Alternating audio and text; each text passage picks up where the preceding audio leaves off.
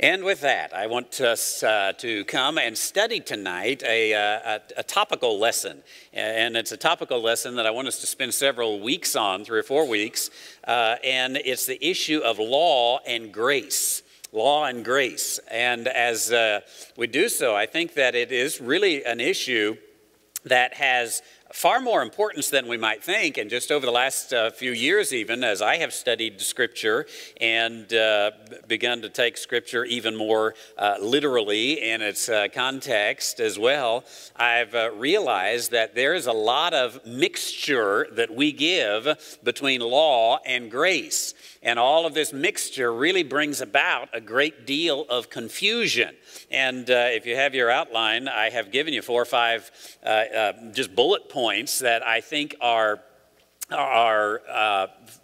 among the issues that tell us why it is so important to understand where is the division between law and grace, where does law belong, where does grace belong, and how do you bring all this into it. But how many of you don't have to raise your hand, I want you to think about this for a moment. How many of you have ever had a doubt of your salvation?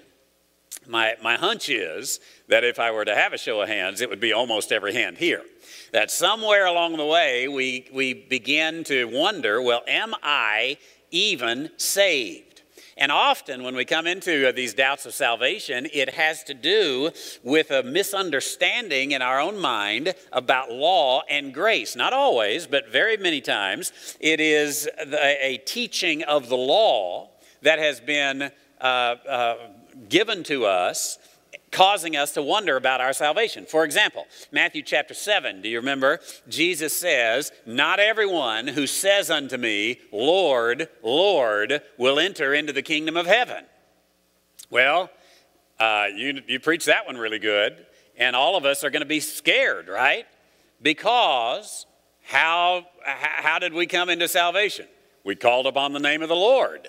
And calling upon him, I said, Lord, Lord, I'm the one that has turned to him, so am I going to be saved? And we begin to say, well, is this confession of sin that I've made, this asking for forgiveness, this asking for eternal life, is that sufficient, or am I one of those who's not going to be saved? And of course, as we begin to look at it then, what do we begin to do? So, well, only those who keep his commandments. And then we begin to think about all of the commandments of the Scripture, all the commandments of the law, all the commandments of the Lord. And how many of you get an A+ on keeping them? I don't see any hands. B-, maybe? Okay. And so that, we begin, of course, to worry. Or a few weeks ago, I was preaching from Matthew chapter 12, and I had to finish the sermon before I finished the message. How's that? And at the end of that particular passage in Matthew chapter 12, it talked about how if you do not forgive others, then you will not be what? Forgiven. Okay. Is there anyone here, again, you don't have to raise your hand, but is there anyone here who's had a hard time forgiving someone else? Well, if you have, and you look at that, and maybe you're really struggling with the hurt that someone has given to you, and you say, the truth is, I don't think I have forgiven them. I certainly haven't forgot it, I know that. And I haven't released them of that. And so, have I even been forgiven? You see, you can really begin to doubt your faith when you begin to mix together law and grace. And so these doubts of salvation is one of the issues. The second issue that makes this important is that to correctly distinguish between Israel and the church is something that I think is easily accomplished when you understand law for Israel and grace for the church, and you're able to put these together where you're not mixing these. We'll see some of this as we go along tonight. And the third point, knowing what to do about the Sabbath is solved when law and grace are rightly divided. Now, I have to admit here that I understand that our society today has largely moved beyond this and doesn't have too many scruples over it.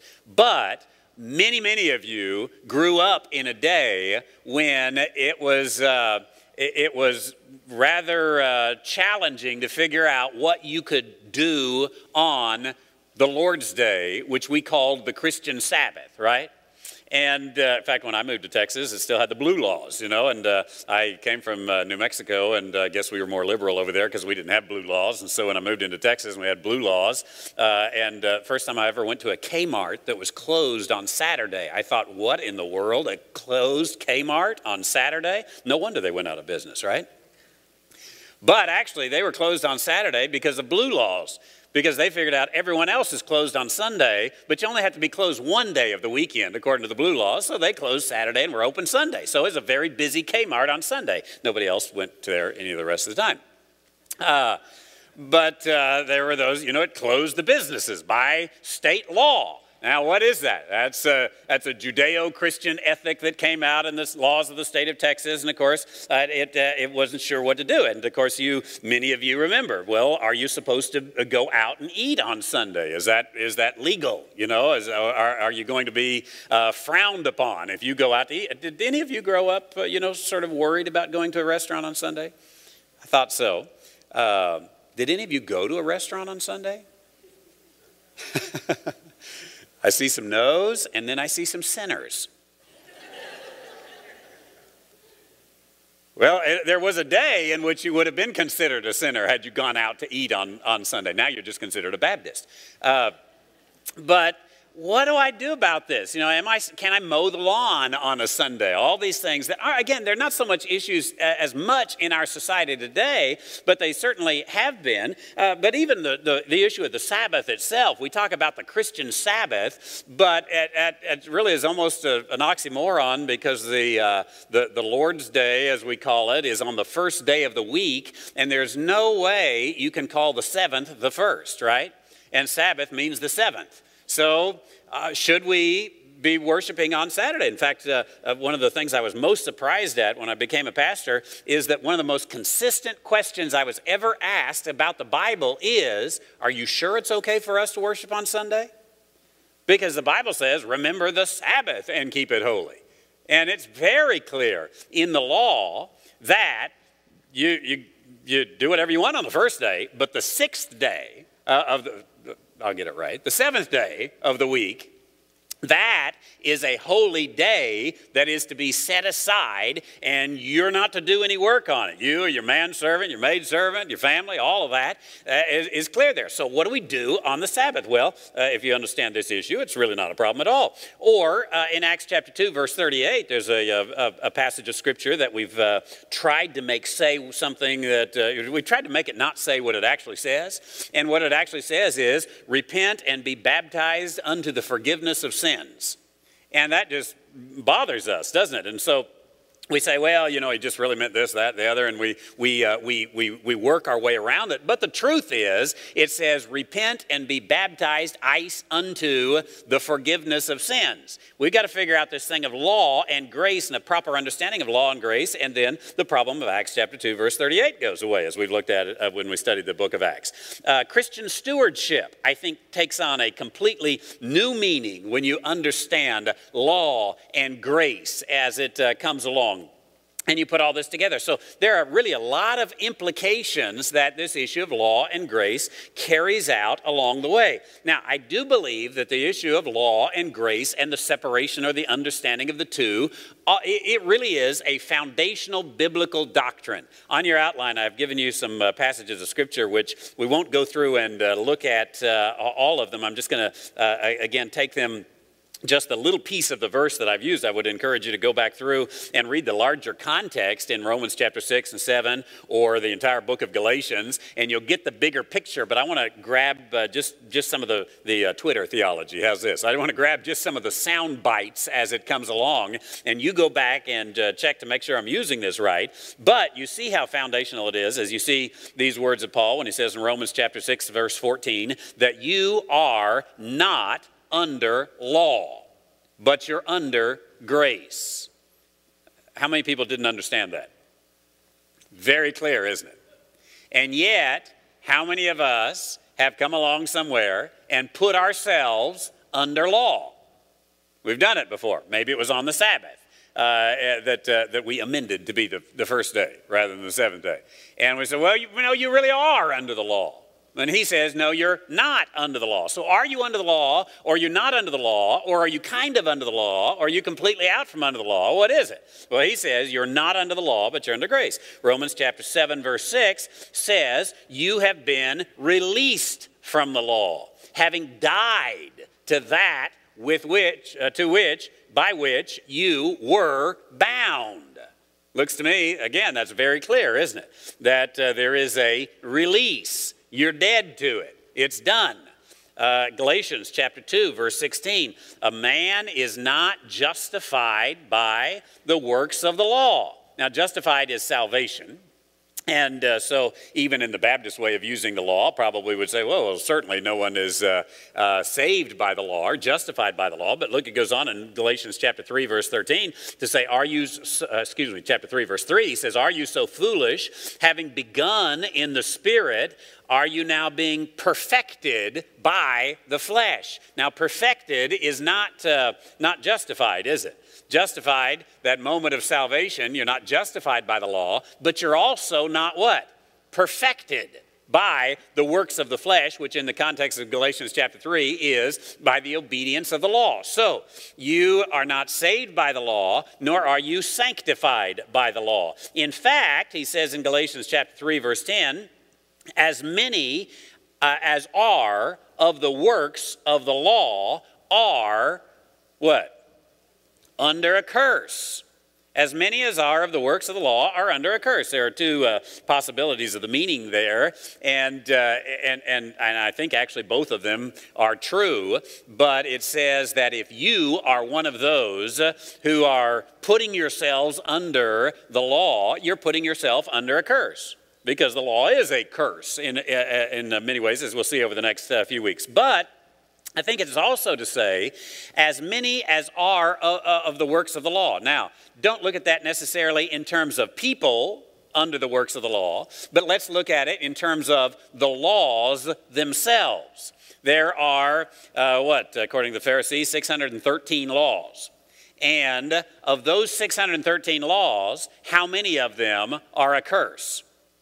As many as are the works of the law. Number 613, number 522, number 1, whatever it is. All of it under the law puts you under a curse. Now, the issue there as you look through, and if you were to read in the context there, you would see this come out in Galatians chapter 3, that the sometimes desire that we have to divide the law up and say, now this is the part we're still under, but this is the part we're not under, and this is the part we used to be under, and this is the part he's under, and this is the part she's under, and I'm going to pick this one, and you pick that one, and all this division we do of the law really doesn't work. As many as are of the works of the law, it's all of a curse. And the law is such a complete totality that I'll just let you know right up front, I completely reject that teaching that says, well, it's the ceremonial law that we were released from, but not the moral law, for example. I happen to think that we're dead to the law, we're not bound to the law, we're free from the law, we're not under the law,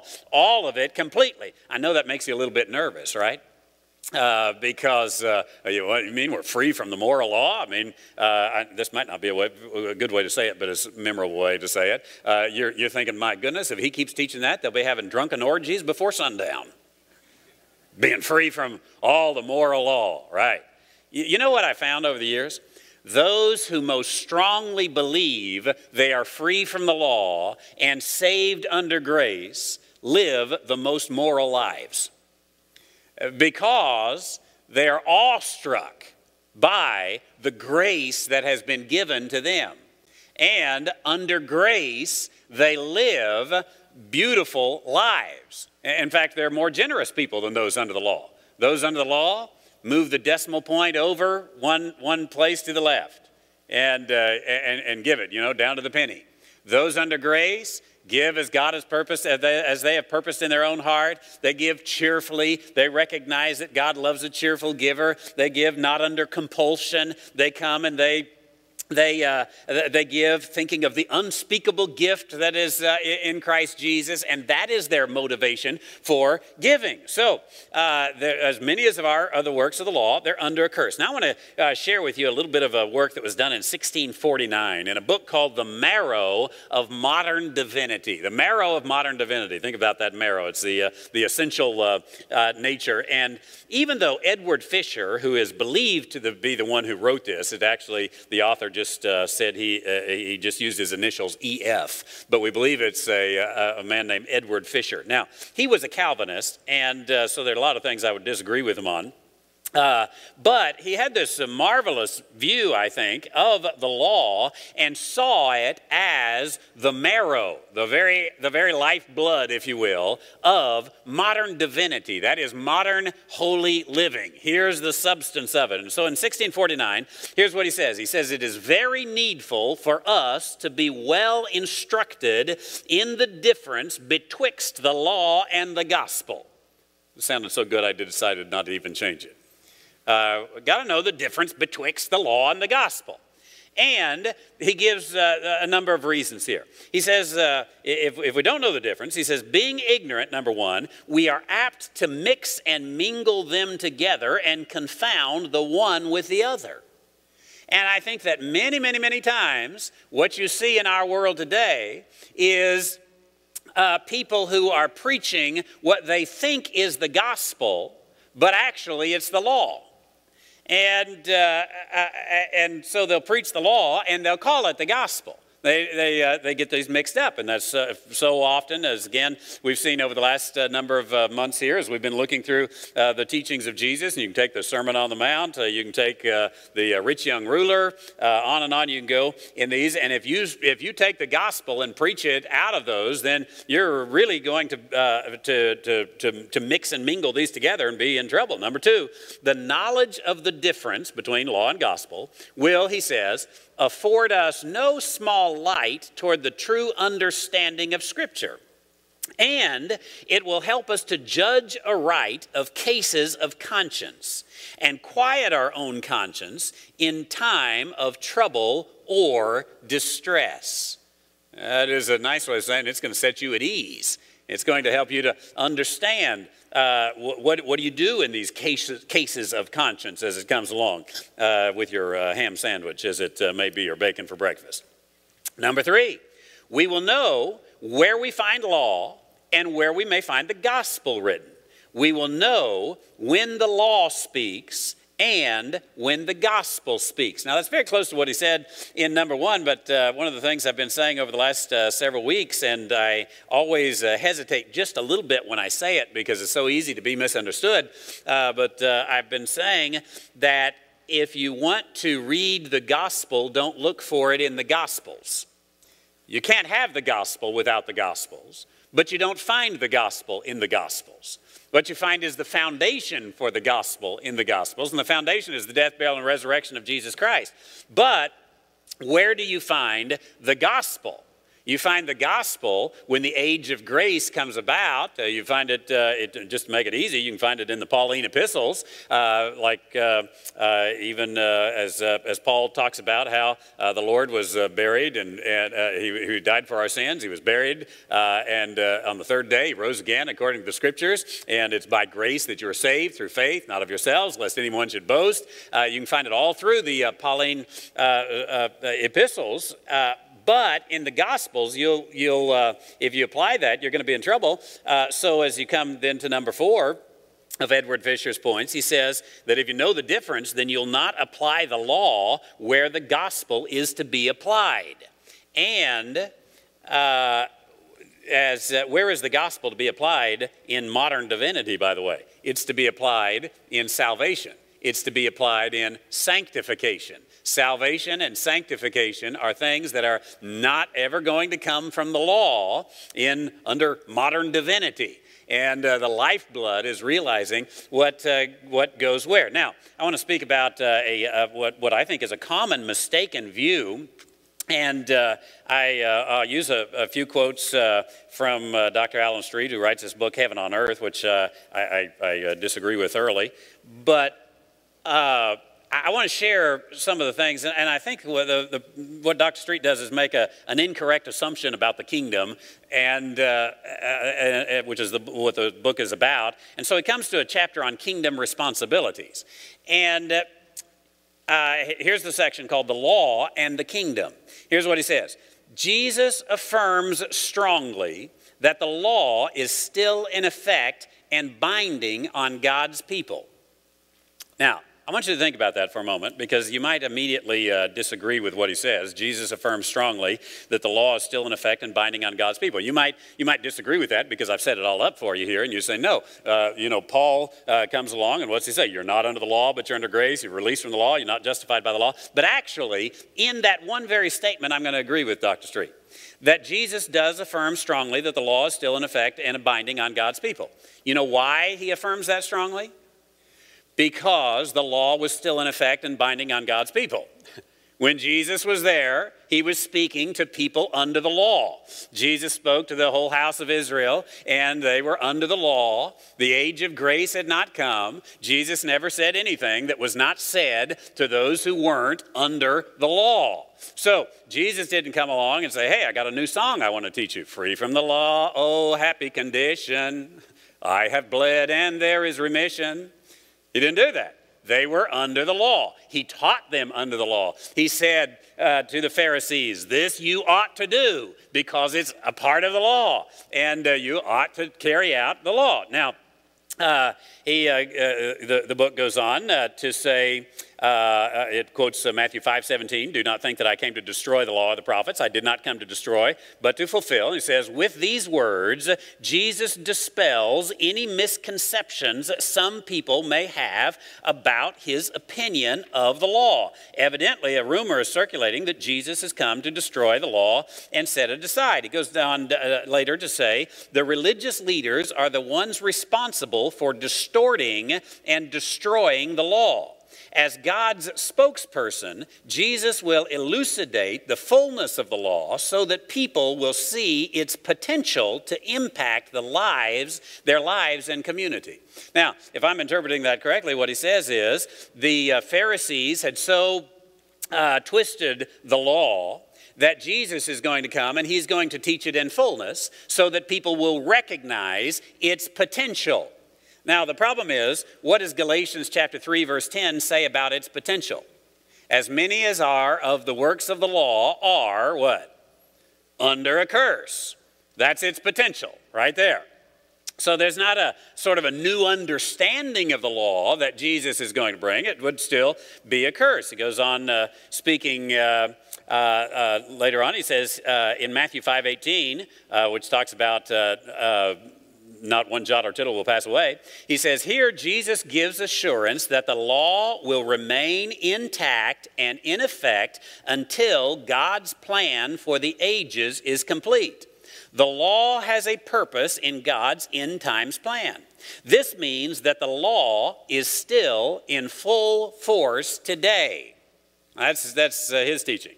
The law is still in full force today. I don't know how he brings that up with what Paul says. And I think the problem is he's missed this age of grace that has been inserted as a mystery. And he has carried the age of the law, which was indeed in Jesus' day, and which will be indeed in the days of the tribulation in the coming kingdom. And he's put those together, failing to pull those apart and insert this age of grace. And so thus he says the law is still in full force today. Now, if the law is in full force today, how many of you broke the law this morning at breakfast? We have several. Bacon eaters here, pork eaters. Now, I suppose Jesus gives a fuller meaning, a fuller revelation somehow of our understanding here. And it goes on to say, the problem is not with the law, it is good, but people do not interpret and practice it correctly. It goes on to say, then Jesus gives the result of the cheapening of the law. And this is what he says the Pharisees have done, is they cheapened it. So he quotes again from Matthew I believe it's chapter 5, verse 19. Whoever therefore breaks one of these commandments and teaches men to do so shall be called least in the kingdom of heaven, but whoever teaches them, he shall be called great in the kingdom of heaven. Then Dr. Street goes on to say, the whoever in this verse are the people of God. Remember the first set of bullet points there? Bullet point number 2, correctly distinguishing between Israel and the church. He says that whoever in this case is the people of God. That's right, the people of God if you're talking about Israel. But it goes on to say how unfortunate for professors, pastors, and Sunday school workers who lead others astray as it relates to the law. So he mixes, again, Israel and the church. Professors, pastors, and Sunday school teachers were all this one people of God, the church and Israel, all together. Later on he says, the scribes and the Pharisees observe the law, but not as God intended. Through their traditions, they creatively twist the law to suit their fancy, and in doing so, they transform the word of God into the word of man, which carries no divine authority. Those calling themselves disciples of Christ who do the same will find themselves outside the kingdom. Now, he's talking about people today there. Those who call themselves disciples of Christ, who twist the law, don't obey the law, will find themselves what? Outside of the kingdom. Well, goodness, I wonder if I'm saved then. Because I'm not going according to the law like he is. Outside of the kingdom, this is where I'll find myself, according to Dr. Street here. He goes on to say, 2 things should be gleaned from this passage. I'll just give you one. He says, first, Jesus is God's authoritative interpreter of the law. Jesus is God's authoritative interpreter of the law. In the year 2000, Baptists changed their faith statement called the Baptist Faith and Message. And we took out a statement that had been used by liberals to come in and just go almost anywhere. And the statement was this: Jesus is the criterion by which we interpret Scripture. Jesus is the criterion by which we interpret Scripture. Now, doesn't that sound an awful lot like Jesus is God's authoritative interpreter of the law? And I think that there's a very problematic statement. It goes on to say, Jesus is less interested in formalities and rituals and more concerned about one's inner motives and the hidden intent of the law. How do I know that, by the way? That Jesus is less interested in formalities and rituals. When, Dr. Street had just quoted the page before, whoever breaks one of the least of these commandments and teaches others to do so. Doesn't sound to me like he's not so concerned about the formalities of the law. Sounds like he's very concerned about the formalities of the law as it goes along and as we begin to carry that out. Now, I say that because that really is a very common view. It's a view that there is in kind of a reinterpretation of the law, but nonetheless, the law is in effect today. And so we better study the law as if it were for us and apply it to ourselves. Here's another one. This one comes from Dr. R.C. Sproul, you've likely heard of, and it's on your outline as well. And he says this: if we have no obligation to keep the law, which is what I've said, by the way, if we have no obligation to keep the law, how does the law drive us to Christ? That's his question. Let's stop right there for just a moment, because I have taught you a whole bunch of times, but I don't want you to forget that you should always question the assumptions. And he's got an assumption in this question, doesn't he? How does the law drive us to Christ? What's his assumption? That the law drives us to Christ.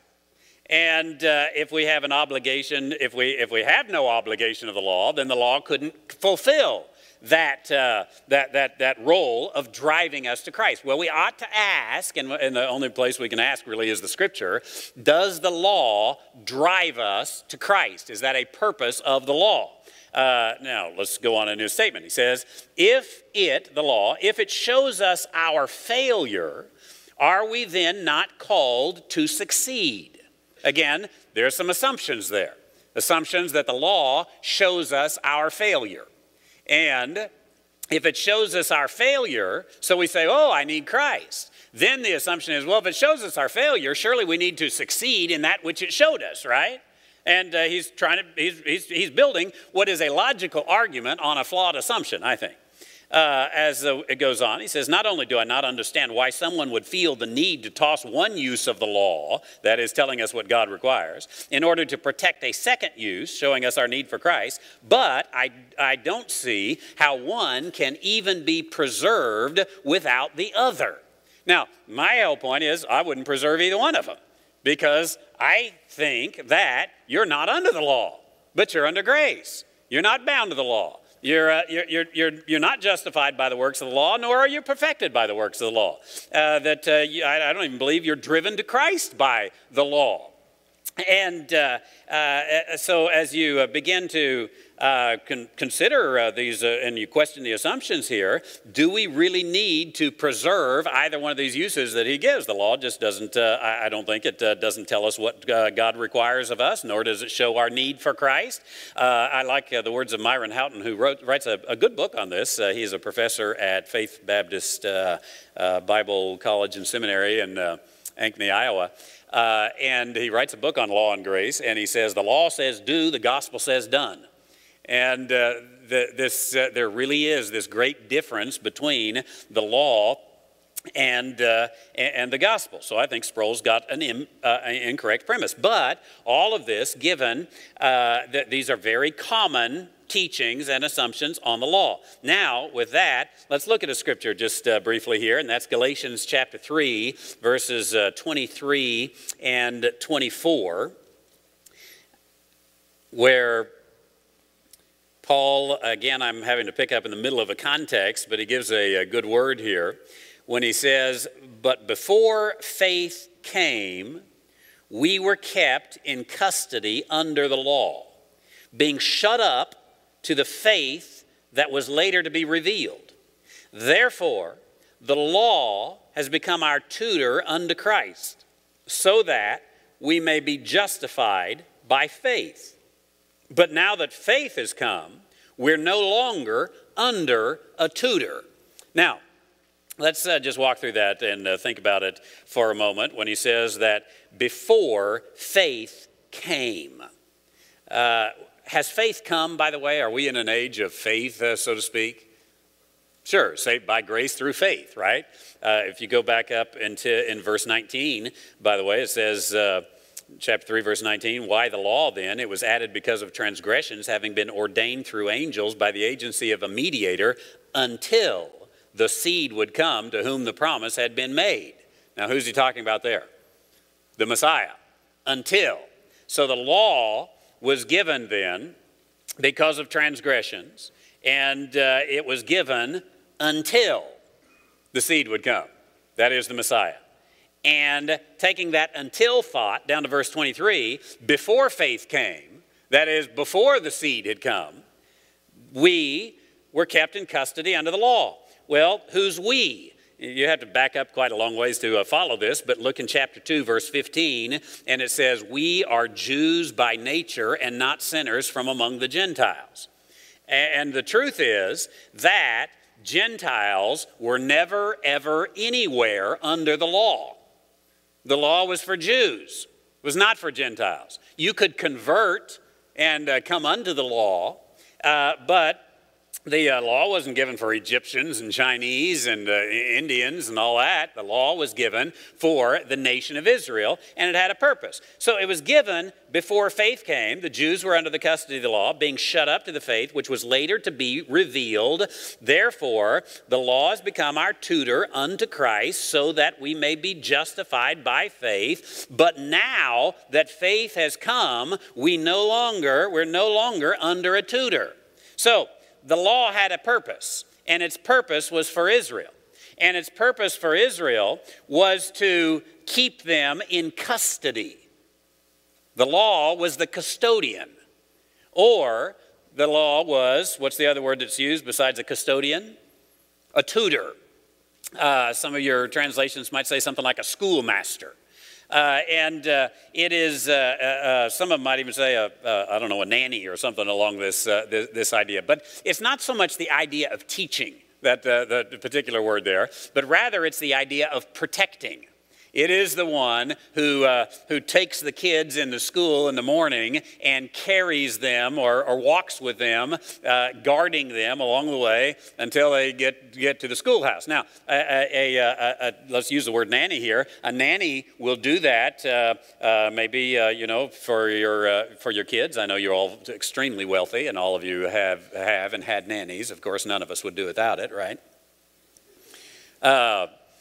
But if you did have a nanny, the nanny would take care of the little kids, and maybe, as the kids got older, the nanny would have maybe a little bit different role, but maybe you'd keep the nanny. But what if you kept the nanny when your child was a 21-year-old college student and you sent the nanny off to college with him? Somebody would be saying, there's something wrong with that kid. He is old enough now not to need a nanny. And here it says, the law was the nanny that did its job. And its job was to keep Israel intact. And because of sin, just look, Moses has gone 40 days, and what's the nation of Israel do? Boom, immediately, they got a golden calf. Just every chance they got, they were running every which way but loose. And so the law was very restrictive.